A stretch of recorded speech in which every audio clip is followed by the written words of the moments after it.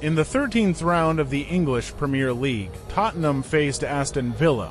Both teams started the season strongly, with Spurs even leading the table a few rounds ago. However, their recent results have seen a decline. Tottenham, playing at home, took control of the ball and created occasional moments near Villa's goal. One of these resulted in a goal in the 22nd minute by Lo Celso. The visitors scored shortly after, but Watkins' goal was disallowed due to offside. Villa scored a legitimate goal in injury time of the first half. Torres headed the ball into the net after a free kick in the second half. Both teams showed an equal game, but only the visitors managed to score. Watkins netted a precise shot in the 61st minute, securing their victory. Following this match, the teams switched places in the league table. Emery's men are now in 4th place, trailing league leaders Arsenal by just 2 points.